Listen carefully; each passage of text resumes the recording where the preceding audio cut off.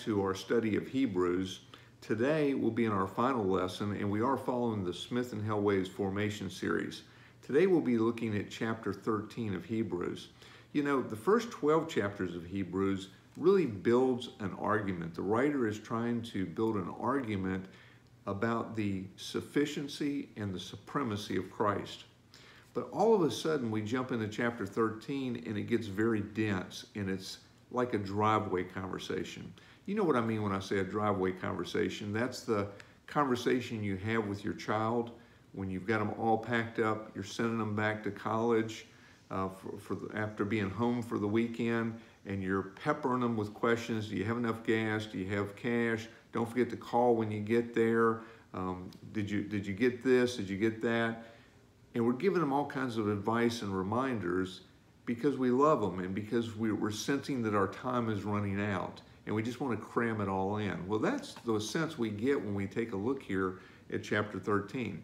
Now, much of this advice, there's many pieces of advice in these 13 verses here, but much of this advice we will struggle with as modern day Christians. So I'm just going to pick on 3 ideas that really spoke to me this week. And let's take a look at these together. Starting with verse 1, the writer says, let mutual love continue.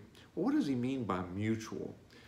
Perhaps what he's talking about is the love that we experience. God loved us so much he sent his son to die for us that we would have life and life everlasting. And there's this mutual love. We love him back. He loves us. And in response to that, there's this love that we love back to him. But I think it also refers to we're to reflect that love to other people. You know, the gospel does change relationships. The writer points to several examples of relationships that get changed. He talks about hospitality to strangers. He talks about ministering to the prisoners. He even talks about faithfulness in marriage. In all 3 of these situations, those relationships are to be different because of the love of God. So moving down to verse 5, another point is keep your lives free from the love of money and be content with what you have. That's difficult for us. You know, as a young man in the 80s, I entered the business world, and it was a time when there were plenty of voices in the marketplace, you know, encouraging us to never be satisfied, to never be content, to level our game up always, to always aspire for the next plateau or the next level. There was always a bigger backyard to play in. And so there was no time to rest. It was just push, push, push, push, get to the next level. Well, there's nothing wrong with that. There's quite honestly nothing wrong with ambition, and there's a lot of good that can come when people are successful in their line of work. However, I think he's referring to the motivation. You see, if the reason you push is all about you and what you're after, it can be a problem. You know, the people that I really looked up to as my early mentors, I didn't realize it at the time. Well, what I did admire about them at the time was, you know, their success, their worldly, outwardly success, and how people treated them and felt about them. And you know, that was very attractive to me as a young man. Later in life, as I really got to know their story, I realized that they were really content personally, but they had this desire to use their gifts. They felt they understood where God was working in the world. They felt they had been blessed with gifts, fruits of the Spirit, and they were trying to be faithful to do everything they could to use those for the benefit of others. And you see, I think that is a different type of contentment that the writer is referring to, the type of contentment that comes when putting others ahead of ourselves. Take a look at the last idea here, which is in verse 16. Do not neglect to do good and to share what you have, for such sacrifices are pleasing to God. Do not neglect to do good. You know, I think it's important that we recognize here what he means, the writer means when he says good. The opposite of good is not necessarily bad.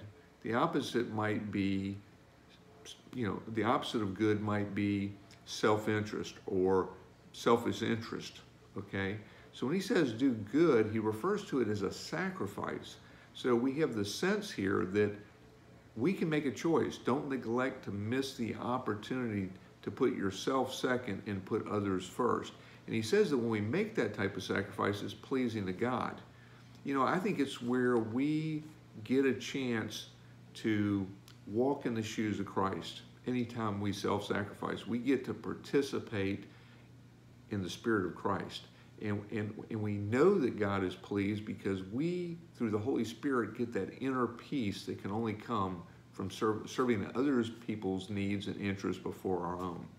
Well, in conclusion, I think the thing we want to be clear on is that the writer is not talking to people, talking to his audience about these ideas as a means of earning their justification or earning their salvation, but really as a way of living out their faith. You know, there's a famous quote that is credited to St. Francis of Assisi that goes something like this: "Preach the gospel always, and if necessary, use your words."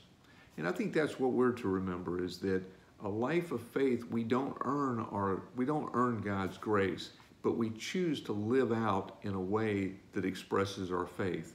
And the writer of Hebrews wanted this early audience, and he also wants to share with us that living out the life of faith and behaving in a certain way are true marks of the Christian faith. Well, I hope this has been a good study for you this month. I hope that today's text is bringing some blessing to you. I hope you'll join us again next week when we continue with a new unit.